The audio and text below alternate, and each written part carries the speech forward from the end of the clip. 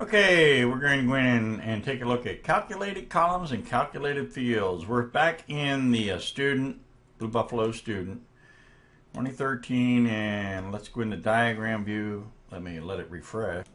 Okay, just as a refresher, we're over here and we've got the orders table surrounded by employees, the shippers, the order details, and the customers. And we're going to add a calculated column. So I'm going to go to data view.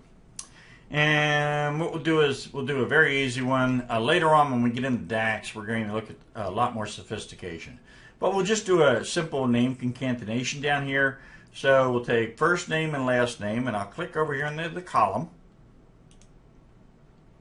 selecting any cell, because remember when you're doing a column, a calculated column, the column recalculates for every instance of all the attributes, which is analysis services talk, meaning for every row.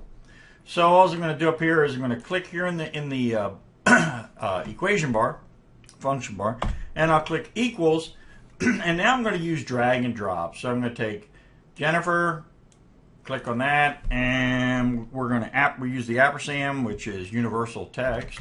And I'm going to put a double quote with a space and another ampersand, and if I didn't hose anything, I can now click last name, and it puts that in there. I'm going to click the little check. Bink! And it's got it.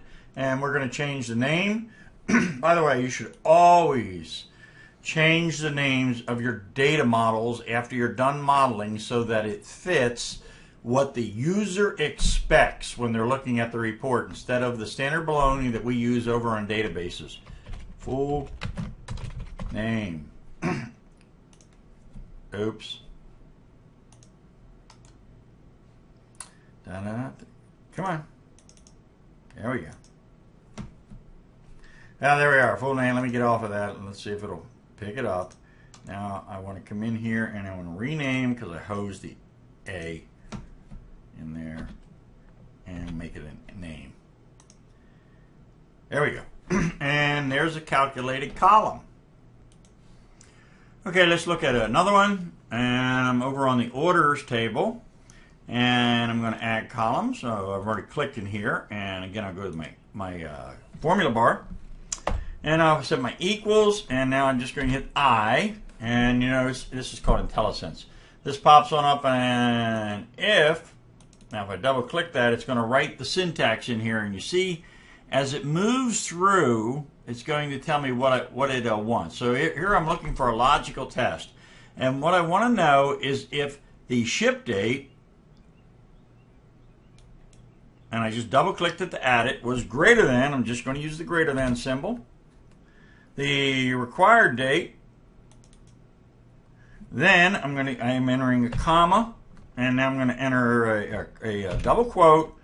And if it was greater, if the ship date was greater, I think I did that right, then the required date, then I'm going to put down there late, double quote, comma, else, on, on, stupid, on, time, and I've got to close the equation, which is my close parentheses, okay, and I'll check it. And if I didn't hose anything, now I'm going to come down here and I'm going to rename it on time late.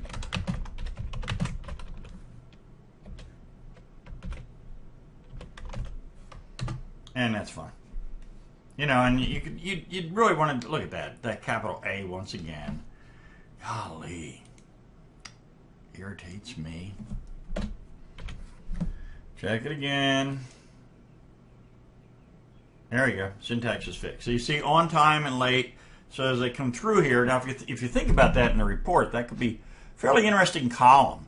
So we can come through and do a sort, you know, and we look at our report, different items down there. We could see what was on time, what was late, etc. And there's a calculated column. Again, when we get into DAX, you know, we'll look at some more cool things you can do within calculated columns. By the way, I want to show you something. If you may run across this as you're working within different labs, etc. Sometimes a PowerPivot will become less than responsive, And that normally works in these labs because we're remoting from one box into another, into another, into another. And sometimes you can just move to a different field and then she'll become more responsive. Or you can sit there and twiddle your thumbs for a little bit. Okay, now we're going to create some calculated fields. Calculated fields were called measures in previous iterations of this product, a term that I personally prefer. Because if you come in out of analysis services, a measure makes a lot of sense to you. But if you don't, we'll call it a field, whatever. So all I'm going to do down here is click in a column, bink, discount, and now I'm going to go over to calculations, auto sum, pull that on down, and what I want, I'm going to click average, and what I want you to do is watch down here. I'm going to click average, and there we are.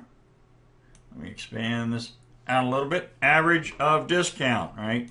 Now I'll click again down here, and I'm going to go auto sum, and I'll go max discount so we can search for the guilty person, whoever gave that discount down in there, and you got it. I can click again down here, auto sum, and I could go min, it's set minimum, whatever it is I want to do, distinct count, all those others.